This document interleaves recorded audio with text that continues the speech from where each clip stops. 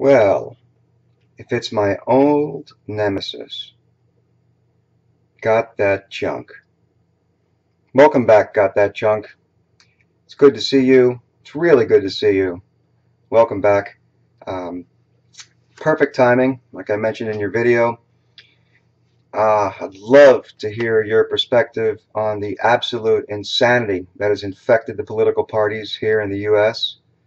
How crazy the campaigns have been, from the president on down to the most goofy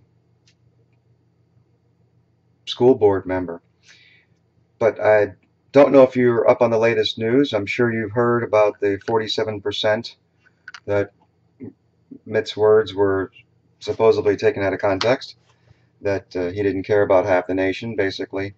But just now, I've been reading on Facebook and other places that in response to Mr. Romney's understanding of his wife Ann's experience with an electrical fire during a flight, he couldn't understand why you couldn't open the windows, roll the windows down in a plane to get air in, to circulate, to remove the smoke from fires.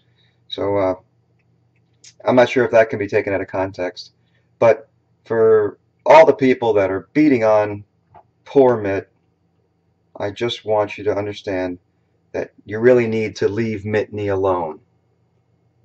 It's not fair. It's very hard running for president. It's very hard having people examine you when you're used to telling others what to do. So please, GothatChunk, your thoughts. I want you to respond to my video. I figure why not throw something at you right away. And tell me what you're seeing on your side of the pond. As an American, how does it make you feel leaving home to us goofballs and what we're doing to your home country? I miss you. I hope you stop by Blog TV and do more shows, listening to great music. And I'm ChunxOfEarth, and so are you. Peace, man.